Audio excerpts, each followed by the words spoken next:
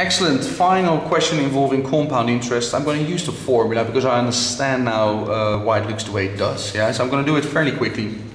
I invest $700, okay, for 6 years at a rate of 3% per year compound interest. And they're asking me then how much interest, will I receive? So not how much money will I have, no, how much interest will I receive?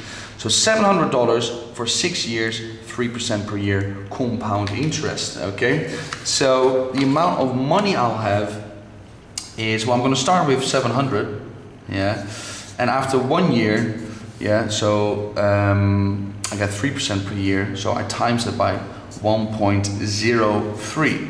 But I'm not leaving it 1 year in my bank account. No, I'm leaving it 6 years in my bank account, so I do to the power 6 there. So I have to do it times 1.03, times 1.03, times 1.03, yeah? So that's 6 times, yeah? Because I'm leaving it there for 6 years. Okay, so I'm going to use my calculator for that.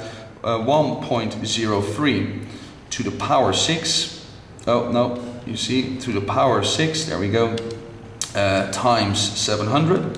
All right, so after those 6 years, I'm gonna get, or I have 835.84, at 2 decimal places with money, those are your cents, $835.84 or pounds in my bank account. However, the question is, how much interest will I receive? Yeah, so what do I have to do with this number? Am I going to get $835 interest? No, absolutely not.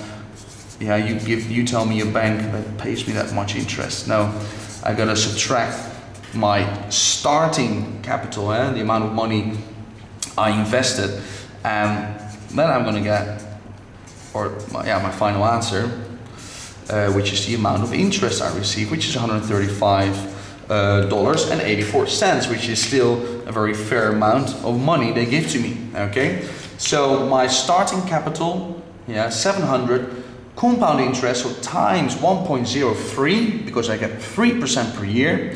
But I'm not leaving it there for 1 year, now I'm leaving it for 6 years, so to the power 6, yeah? This is not simple interest, this is compound interest. So the amount of money I have after those 6 years is $835.84. Considering the question is how much interest do I receive, I gotta subtract it by 700, yeah, because that's not my interest, that is my own money, that's the money I gave to the bank, but the bank gave me $135.84 interest. I hope that was useful. Have a nice day.